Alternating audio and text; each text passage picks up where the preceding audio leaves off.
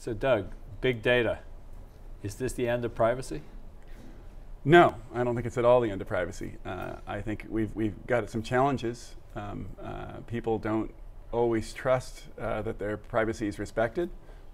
And long term, that's not sustainable. We need to trust the people we give our data to.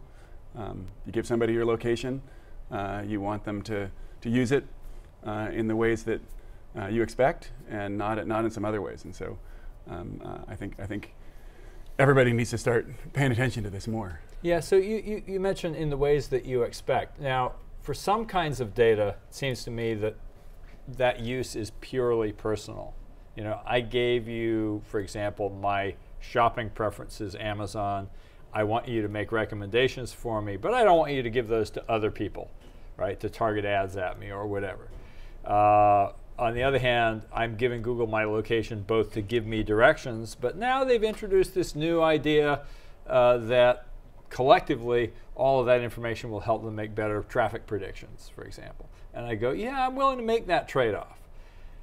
I wonder sometimes if the privacy debate should be reframed using the word you used earlier, which is trust. Isn't it really a debate about trust and how we increase trust in the people who have our data? Definitely. I mean, I think we're used to giving things to other people and trusting that they'll give them back. You know, banks, for example. But we've got this large regulatory infrastructure that makes sure that they will do that. You know, there's laws to make sure that. I think it's harder to develop really rigid laws about data to say, you know, location data can be used for this and this, but not that. I think if you do that, you end up preventing a lot of what could be useful applications, like you mentioned, traffic, which might not have been thought of when location data was first gathered. So I think that the key, the linchpin, really is transparency. You need to know what folks have done with your data. They need to tell you everything they've done, and if they do something new with it, they need to start telling you that. And that gives us the leg to stand on. We can then protest and say, no, that's not acceptable. Right. And they need to do it in plain language as opposed to some obscure terms of service that you can't read or understand and that you're just required to click through. I mean, I think most of those click-through terms of services aren't even legally binding because people don't read them. I think that's right. You mentioned earlier the notion of audit. Mm-hmm. What kind of audit rights should we have on the data that we're of our data that's used? I mean, I think you have the right to know what data of yours is held or has been collected and how it's been used. Then in Europe, they're talking a lot about this, the right to be forgotten, where you can retroactively say that data needs to be removed. And I think that technically that can be really hard in some cases. In other cases, I think it's entirely reasonable. So I think we'll see how that settles out.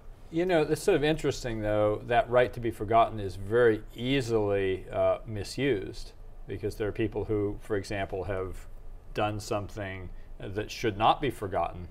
And, you know, can they invoke the right to be forgotten, you know, to protect themselves from people knowing about their crimes or from knowing that they're dangerous or, you know, or that they actually said something that they now, you know, regret. Now, yes, you're a kid and you did have a youthful indiscretion.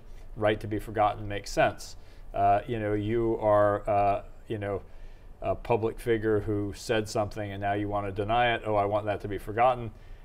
Slippery slope there. Exactly. So I think there's not a blanket right to be forgotten that I think is a good thing. But I mean, we're also used to it in things like credit history.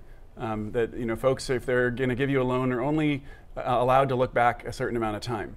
You know, we have statute of limitations in various laws. So we already have a lot of precedent for things being legally forgotten. That's a really good point, that there are different kinds of forgetting. And in fact, we need a lot of nuance in how we start to think about what kind of regulations we put on data to increase our trust that it's being used correctly. Right, and I think you know, Google's lost this lawsuit, but their reaction is actually really helping us to have this debate. To say these things that you know have been deleted from Google search results, we wish were still there, and they were deleted for the wrong reason. Whereas these things, that's fine. that was a good thing to delete, and they were for good reason. So.